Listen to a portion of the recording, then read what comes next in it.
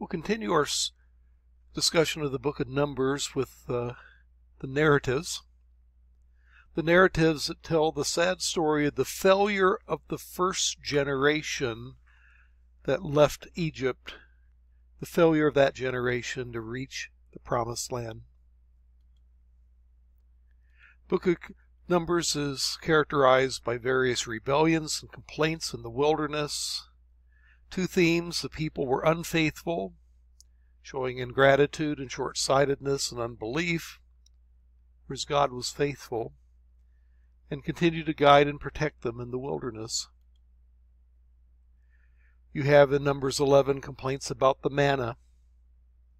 God provided food for them, but the people were sick and tired of that manna, and they wanted meat. So God provided a miracle in which quail flew low, and they were able to knock them down and have so much meat to eat that it came out of their nostrils, it says. Though he sent a curse along with it, and the people contracted a plague, perhaps from the meat. In Numbers 12, Aaron and Miriam challenged Moses' leadership. This was the occasion of Moses' marriage to a Cushite woman, and in an act that combines envy of Moses' leadership and perhaps racism against the Cushite, Aaron, the brother of Moses, and Miriam, his sister, rebel against his authority on this occasion. Miriam was temporarily struck with leprosy as a punishment for her rebellion until Moses prays for her and she's healed. In Numbers 16, you have the rebellion of Korah, who again was jealous of the role of the Levites and Moses and Aaron's role. And he proposed a test involving bringing pans of incense in fire pans before the Lord.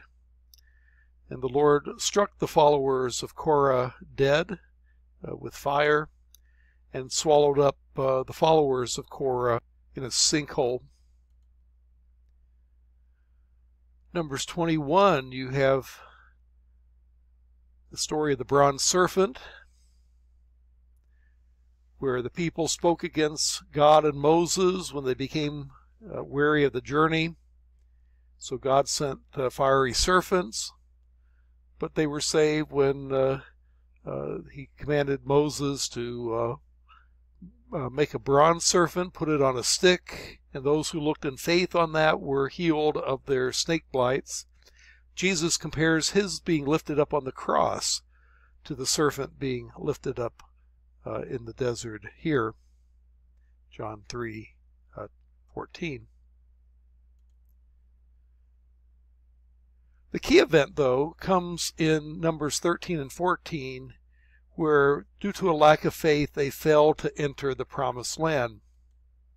They send 12 spies to spy out the land from Kadesh down here in the Sinai Peninsula. They send spies to spy out the land, and they find it's a good land, a land flowing with milk and honey, which means that it was good for milk, good for cattle, and good for honey, meaning good for sweet things like grapes and dates, as well as bee honey. But the problem was that there was a powerful enemy. The people who inhabit this country are very powerful. Their cities are fortified and large. And so the majority said that though the land was good, the enemy was too powerful, and they wanted to return to Egypt. Whereas the minority, Caleb and Joshua, they silenced the people before Moses and said, we should go up and take possession of the land, for we can certainly do it. And Joshua the son of Nun and Caleb the son of Jephunneh, who were among those who had explored the land, they tore their clothes and said to the entire assembly, The land that we passed through and explored is an exceedingly good land, and if the Lord is pleased with us, he will lead us to that land, a land flowing with milk and honey, and will give it to us. Only do not rebel against the Lord, and do not be afraid of the people of the land, because we will swallow them up. They showed faith, Joshua and Caleb, looking not at a strong enemy, but at a strong God who could allow them to overcome strong enemies. But the people sided with the majority, railed against Moses and his leadership, and made plans to return to Egypt. At that point, God threatens them by appearing at the tabernacle and tells Moses that, stand aside and I will annihilate them, the way he did after the golden calf story. The Lord said to Moses, "How long will this people treat me with contempt? How long will they refuse to believe in me in spite of all the miraculous signs I performed among them? I will strike them down with a plague and destroy them. But I will make you," talking to Moses, "into a nation greater and stronger than they." But Moses prays a prayer of intercession to prevent God's destruction of his people. And I won't spend the time to read that prayer. But in response to that prayer, God gives them a lesser punishment. He won't destroy them, but that generation, anyone 20 years old and up, would not enter the land of promise. Now, despite God's statement, some of the Israelites tried to enter the land anyway, but they were repelled by the Amalekites, and thus begins the 40 years of wilderness wanderings. So for 40 years they wander in the terrible Sinai desert. I was there personally in 1983, and it does look as awful as you see in the picture here. And this leads to the story of how Moses and Aaron failed to enter the land themselves. At a place called Meribah, there is a lack of water, leading to further complaints. Some wish that they had died with Korah or had stayed in Egypt. And God tells Moses then to produce water from a rock. Moses rebukes the people, strikes the rock twice, water gushes out, and you would think that this was a happy ending of the story, but no. God rebukes Moses and announces that Moses will not enter the land because of what he did, which raises the question, what did he do that was so terrible? It says, "Because you did not trust me enough to honor me as holy in the sight of the Israelites, you will not bring this community into the land I give them."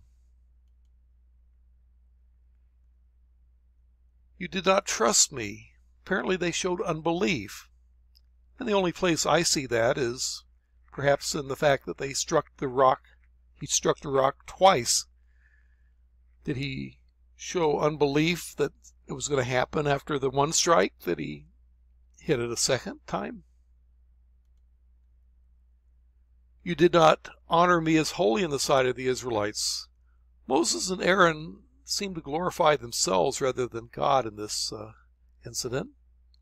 Must we bring you water from the rock? This emphasis on the first person pronoun, we, suggests they're glorifying themselves.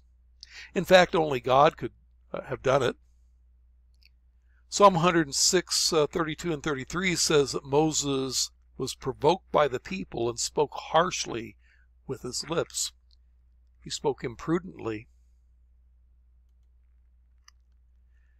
And then it says later on in verse 24, after this story, that Aaron would not enter the land I give the Israelites because both of you, Aaron and Moses, rebelled against my command at the waters of Meribah. Well, how is it that they rebelled against God's command? Well, God told them to assemble the congregation and address the rock. Instead, Moses addressed the people and struck the rock. Now, it seems like a minor difference, but their bad example, by not obeying God exactly, would encourage the people to be lax in their obedience to the commands of their God. So in summary, why were Moses and Aaron condemned at Meribah? They were condemned because of their unbelief. They were condemned because they glorified themselves rather than God. They were condemned because they disobeyed God's command. And that's a warning for us. Even leaders of God's people can disqualify themselves.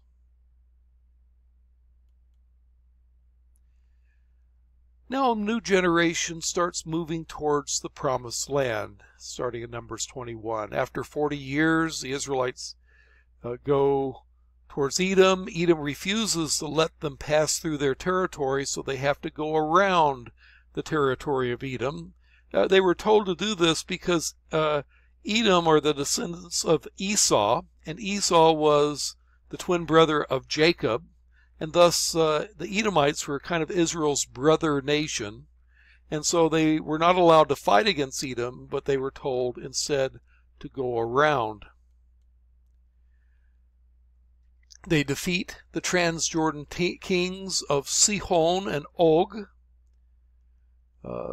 Sihon was the kingdom of Ammon, was under his control. He was king of the Ammonites.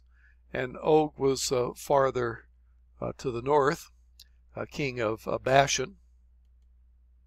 And that brings us to the story of Balaam and Balak, but we will deal with that in our next video.